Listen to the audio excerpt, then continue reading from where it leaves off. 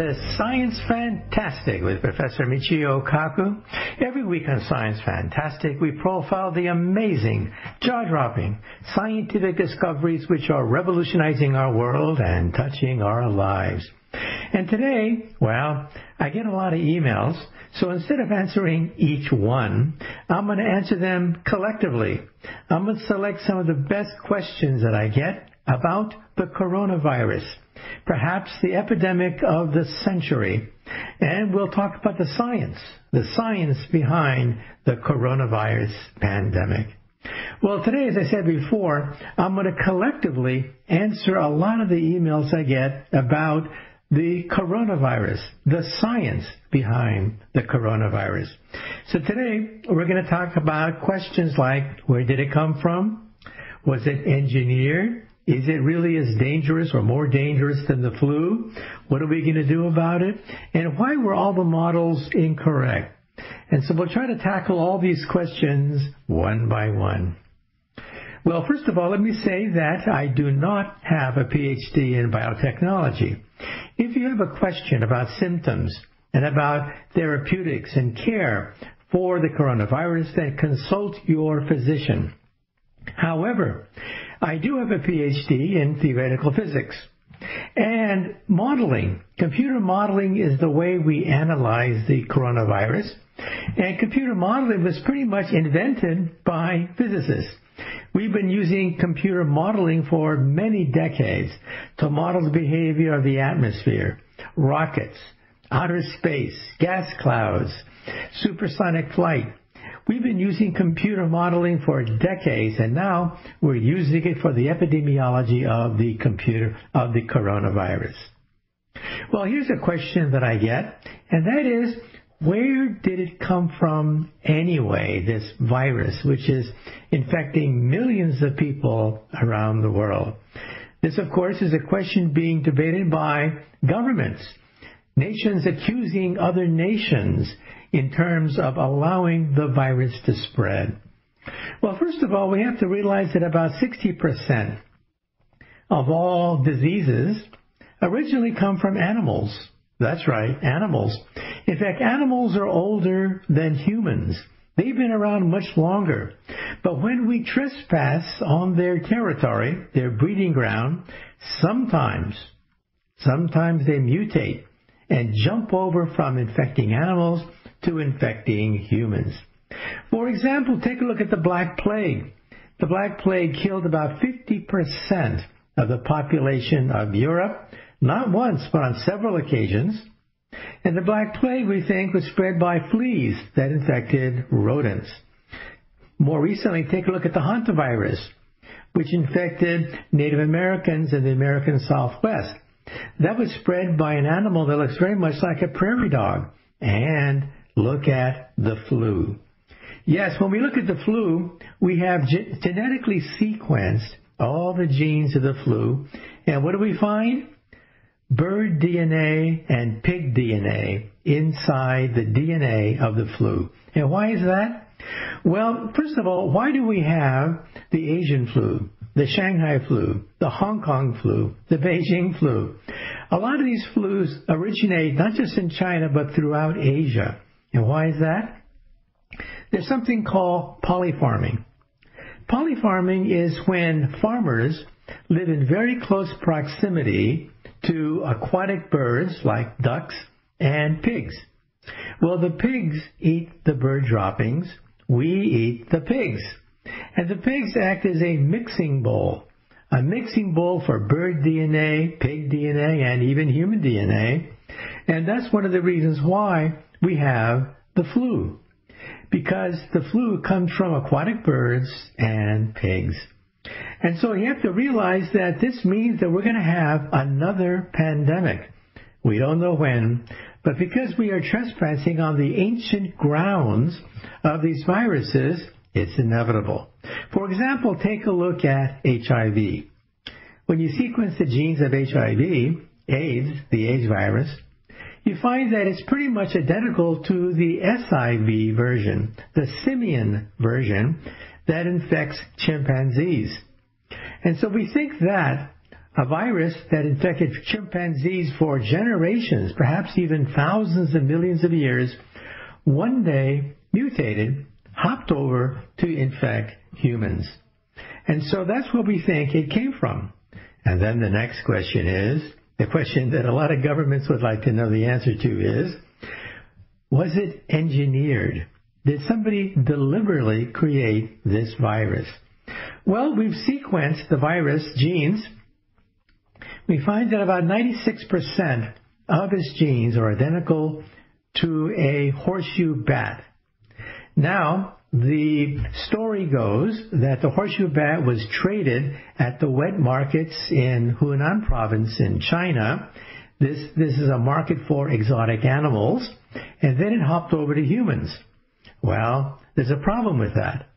And the problem is there were no horseshoe bats at the Hunan wet market. Yes, there were exotic animals there, but they don't deal with horseshoe bats. And so we have a question mark. Then where did it come from? Well, in a worst case scenario, maybe it was weaponized. Well, the genes have been sequenced, and what we find is the following. First of all, why does the virus look like a corona, like the corona of the sun, which surrounds the sun? These are called spike proteins. And these spike proteins, which jut out of the surface of the virus, latch onto your cell. Your cells in your lung have what is called a docking site. A docking site where valuable organic minerals and compounds are then harvested by your cell. But the coronavirus latches on to the ACE2 docking site of your cell and then opens it up. There's one gene that latches on to the ACE2 gene. Another set of genes, like a can opener, opens up the surface of your cell, allowing the virus to inject its RNA into your cells. Then it makes thousands of copies of itself, which then burst out, and eventually you get sick, and some people die as a consequence. Well, a weaponeer, somebody that deliberately tries to weaponize a virus, usually takes a known virus and tinkers with it. A little change here, a little change there. But this virus is different. Lots of novel mutations, things that a weaponeer would never do, things that require a leap in our understanding of the genetics, and that's why we think that perhaps it was a byproduct of evolution. But then, did it escape from a laboratory? Well, we'll talk about that after the break.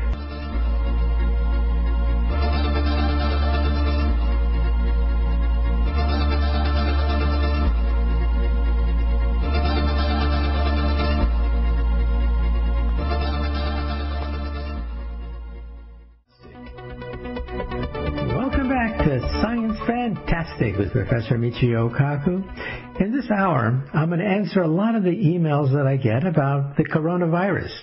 Now, once again, I'm not a doctor. I do not have a PhD in biotechnology, but I do have a PhD in theoretical physics. And that's where computer modeling comes from. We physicists were the first ones to apply computers to model the behavior of storms, the weather, rockets, planets, celestial objects in space, black holes. All of that comes from the world of physics.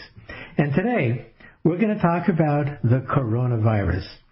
Well, when we last left off, we were talking about whether it was deliberately engineered or whether it escaped from a laboratory.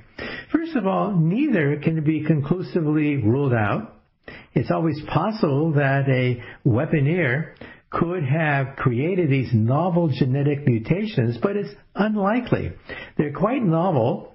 They're not simply tweaking the SARS virus, for example. No, there's a rather radical departure from how you would weaponize a virus.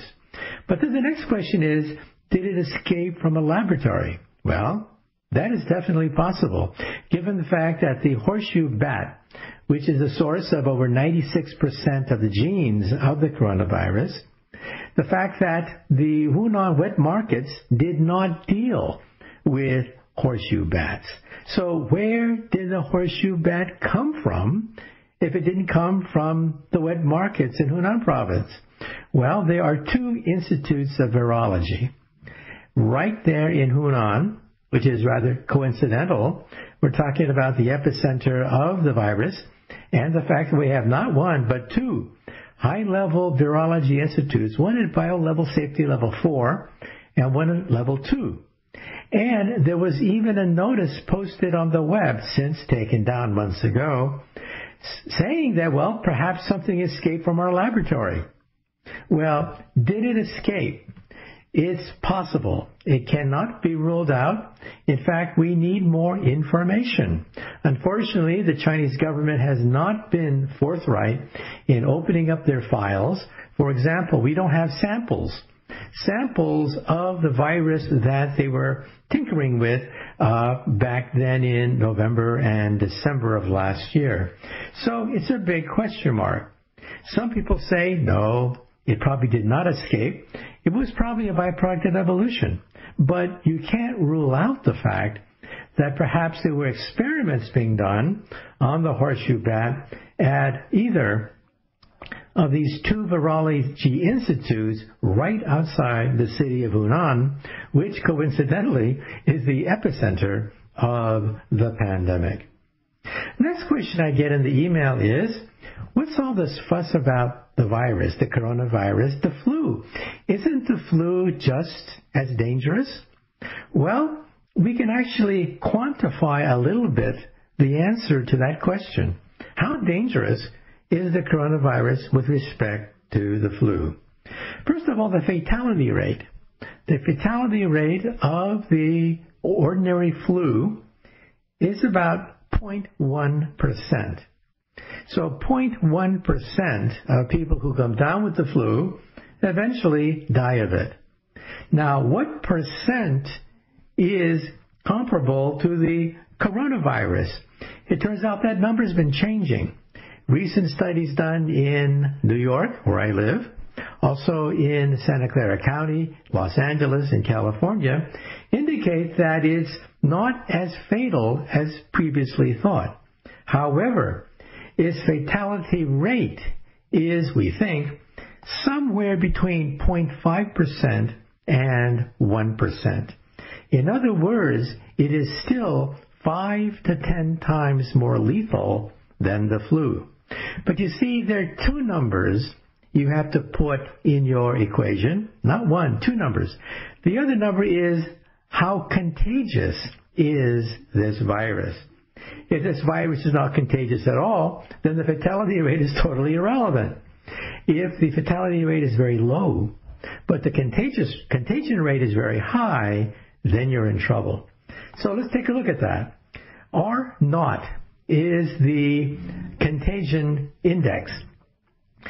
For the flu, it is 1.3, meaning that if you are infected with the flu, on average, you will infect 1.3 other people. So that's where R naught comes in. R naught for the flu is 1.3. If it were 1, you would reach a steady state. So one person infects one person. What is the R naught for the coronavirus? Well, that's still being debated, but we think it's somewhere between 5 and 6.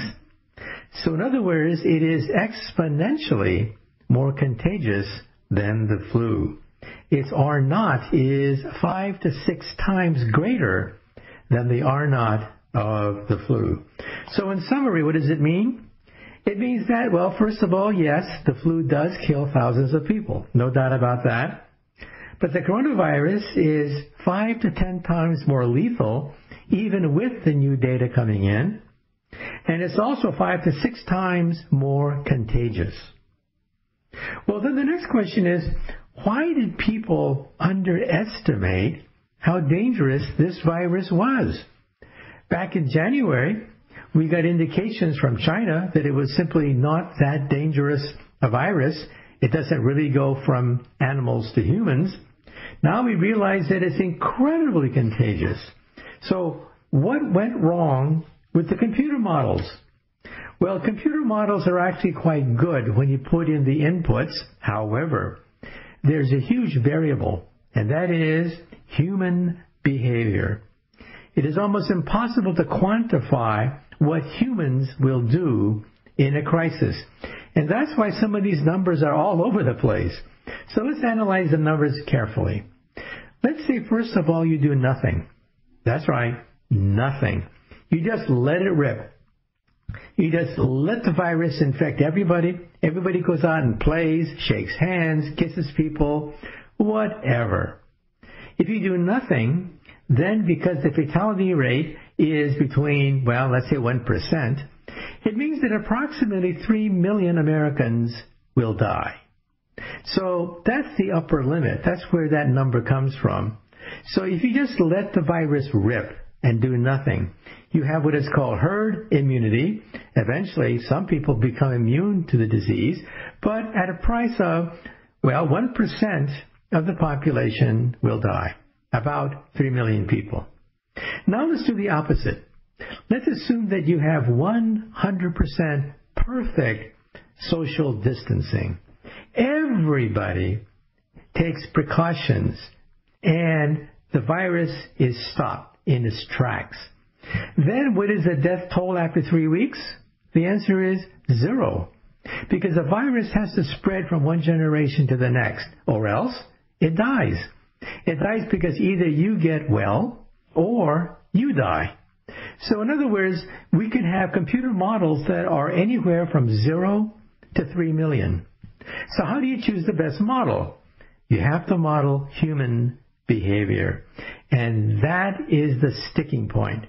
That's the reason why some of these models are all over the place, because people have a different assessment of how effective social distancing is. And that's why you cannot computerize human behavior. And so the problem with the computer models is not the computer model. The computer is fine. The problem is us. We are the ones who are the wild card. And that's why it's so difficult to get computer modeling somewhere between 0 deaths and 3 million deaths. Then the next question is, well, some people look at Sweden and they say, look, Sweden has no lockdown, hardly at all. It has a little bit of social distancing, but for the most part, things are quite normal in Sweden. So maybe we can do the same. Maybe we can just let it rip, just like in Sweden, and that's it. Well, when you start to analyze Sweden more carefully, you realize that there are problems. First of all, Sweden, like most Scandinavian countries, have a very low population and low tourism rate. I mean, how many times do you want to take a vacation, and instead of going to Paris, you wind up in Sweden? Not too often. And that's the reason why tourists are not bringing the virus so much to Sweden.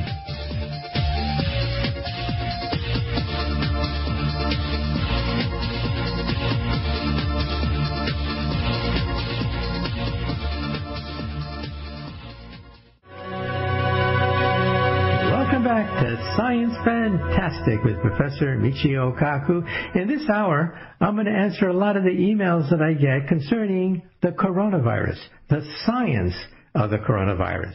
And once again, if you think you have symptoms of the coronavirus, consult your doctor. I am not a doctor. I have a PhD in theoretical physics, not in biotechnology.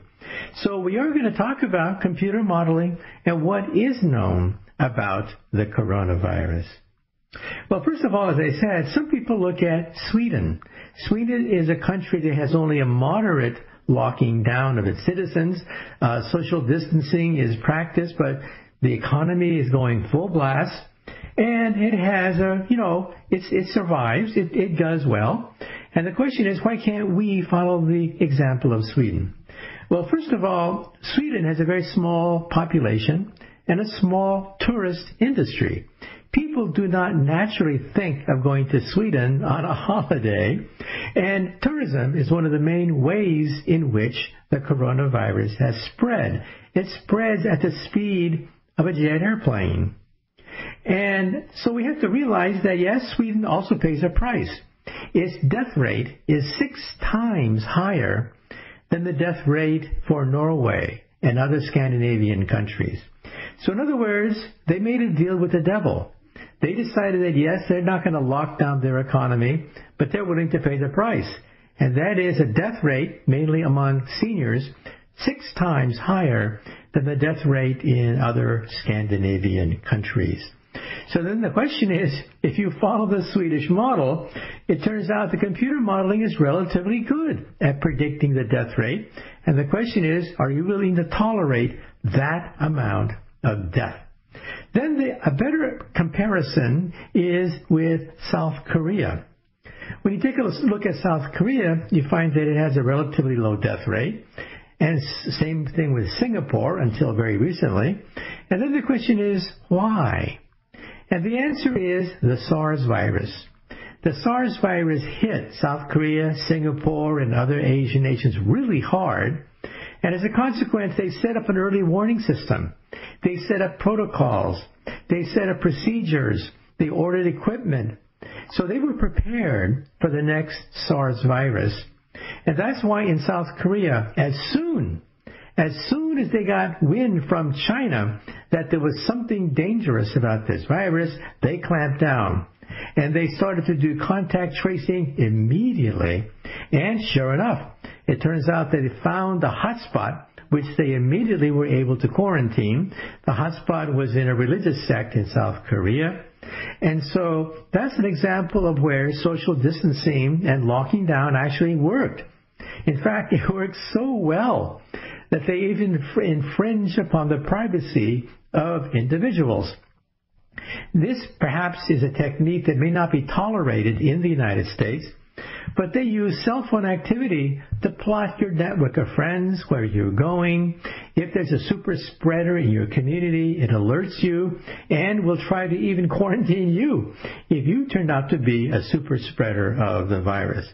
So it's not clear whether in the United States we would tolerate that much invasion of privacy. But, well, the South Korean people have voted, and yes, the virus is spreading in South Korea, but at a very low rate.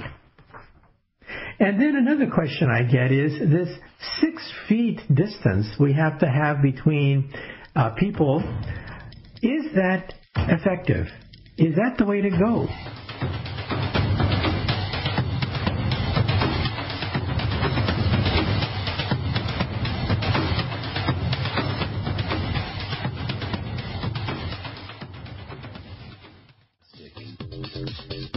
Welcome back to Science Fantastic with Professor Michio Kaku. In this hour, I'm going to answer some of your questions about the science behind the coronavirus, and I'll take questions one by one. Another question I get is this 6-foot distance that we have to spread between individuals. How effective is that? Well, time and again, scientists have underestimated how lethal and contagious this virus is, and there's a debate among scientists about that 6-foot distance. First of all, when you sneeze, a lot of the droplets fall to the floor within around 6 feet. So unless you sneeze in the air, high up over people's head, unless you do that, for the most part, the water droplets fall to the ground within a radius of about 6 feet. However, here's the question. What about aerosols? If I have perfume and I shoot perfume in a room, let's say a closed room, the perfume will be smelled pretty much everywhere in that room, far beyond 6 feet. These are aerosols. Aerosols are tiny droplets suspended in air that could be the size of a blood cell, for example. They could be that small. And it turns out that, yes, the coronavirus can indeed spread by aerosols, but not by much. When you go to a hospital in China where there was a rampant amount of coronavirus, and you analyze the air outside the hotel room, scientists were shocked to find that, yes, you could find evidence of the coronavirus outside the room of somebody who was infected by the virus. Now, that doesn't mean that these virus particles were active. Maybe they were inactive and dead. We don't know. All we know is that, yes, the virus can, in principle, spread beyond 6 feet. And you should also, when you meet people, keep a distance. but also don't talk to them for too long. The longer you are exposed to somebody with the virus, the higher the chances you will come down. In fact, I saw one recommendation that 15 minutes, you really should not spend any more than about 15 minutes in the company of other individuals. And again, look at the data. There was one case in Korea where there was a bridge club, and one woman infected the entire bridge club. Well, scientists know the position where everyone sat in that bridge club game. They know the distance, and they pretty much reconstructed what happened at that bridge game, and they found out that she infected people as far away as 15 feet. So in other words, yes, 3 feet is a ballpark figure, but if you can, I would distance yourself even farther than just 6 feet. Then the next is therapeutics. What happens if we don't get a vaccine soon? We'll have to rely on therapeutics. Now, if I had a chance to choose the therapeutics that I could get, I would choose the following. I would choose one, antibody plasma therapy. This has been known for 100 years, ever since the flu epidemic of 1918.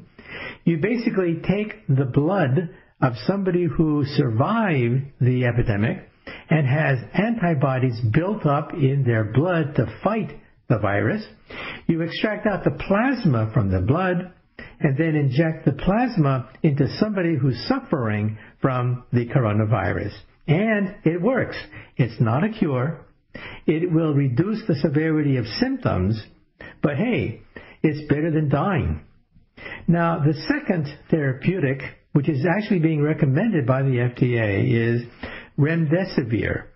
Remdesivir is an antiviral. It was actually perfected against the Ebola virus and turned out to be only moderately useful against the Ebola virus. And it's been sitting on a shelf for many years, and they tried it against the coronavirus, and it does shorten the days you are on a ventilator from 15 days to 11 days. Now, you may say to yourself, that's not much. No, it is a lot, because once you're on the ventilator, every day you're on the ventilator, every day you increase the chance of dying. And what is the chance of dying on a ventilator? About 90%. I repeat, about 90% of those people put on ventilators eventually die. And that's why remdesivir could be a life-saving therapeutic if you are suffering from the virus.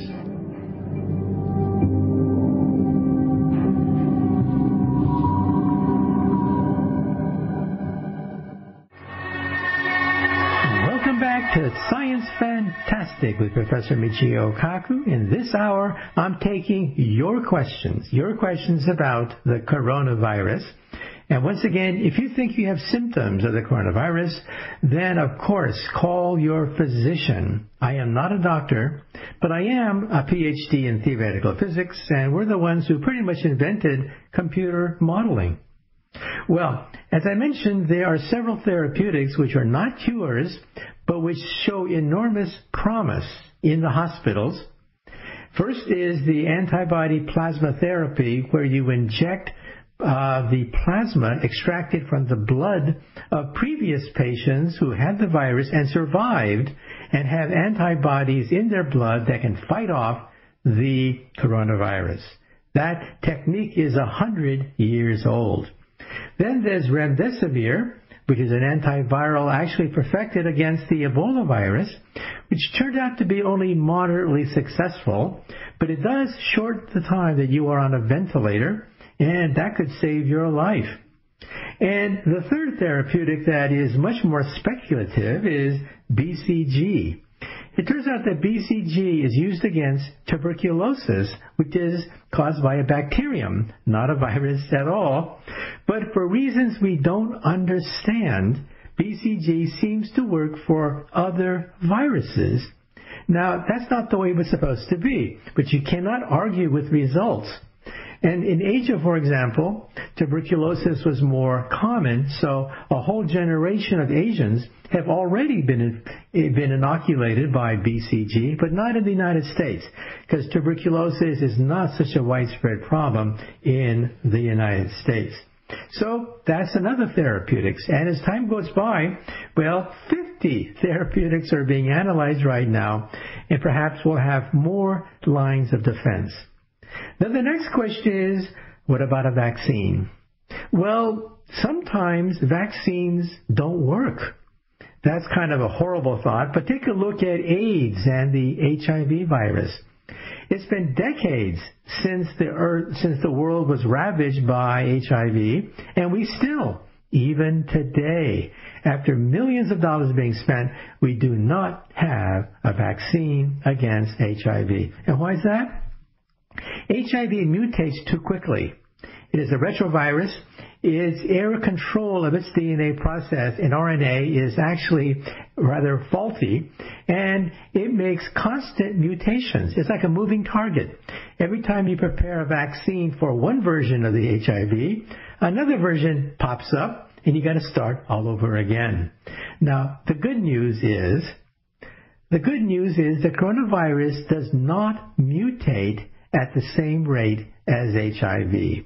That was a tremendous relief, because if the coronavirus did change with every generation, then it means that it would be incurable with a vaccine just like HIV. Now, of course, the coronavirus does mutate, but the mutations are minor, and we think that one vaccine could knock out all the variations that we've seen so far. Well, then the next question is, what's taking them so long? If a vaccine has already been perfected, we already have them in the laboratory, why don't we simply use them? Well, there are at least 3 reasons why we don't have a vaccine in your neighborhood hospital. First of all, we have to test that it works. Second of all, we have to test for side effects. And third, we have to test for the fact that it works for everybody and not just one race, one ethnic group, one sex, or whatever. Let me give you a counterexample. Thalidomide was advertised as this wonder drug decades ago. It was widely prescribed, but then it turned out that thalidomide caused horrible birth defects. Children were born without arms or legs. They were disfigured. Why? Because thalidomide, we didn't test it for its side effects. And therefore, we have to be very careful. If we have a vaccine and we inoculate billions of people with it, and then we find out, oops, it has a side effect causing, let's say, birth defects in pregnant women, then we've made a huge mistake. We basically doomed millions of people with birth defects. So we don't want to duplicate the lesson with thalidomide, so that means we have to test. And that, of course, takes time. And then another question I get is, what about the future? First of all, we're going to have to prepare for another pandemic because it's inevitable. Pandemics come from animals, and we live with animals. In fact, we trespass on their ancient hunting grounds, and sometimes they mutate, jump over, and cause the next pandemic. But how will it affect society? Take a look at the World War II generation. They went through the Great Depression. They went through World War II, and that generation turned out to be very resilient, very hardy, but very conservative socially, very mindful of their money, very careful because of the enormous shock of the Great Depression and World War II. But then the children of that generation went berserk because they were the Vietnam War generation, and they violated all the social norms of their parents.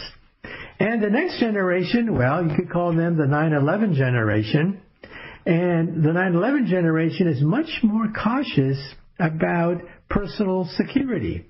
For example, getting on an airplane, we don't mind the fact that we have to wait in these lines to get on the airplane because, hey, better to wait than be blown up off the ground once your airplane takes off with a bomb on it. And so we live with that. And so we're going to have to live with certain restrictions from the coronavirus. In other words, we won't be able to shake hands, we won't be able to kiss each other on the cheeks, and what other social norms are going to be changed with the next generation?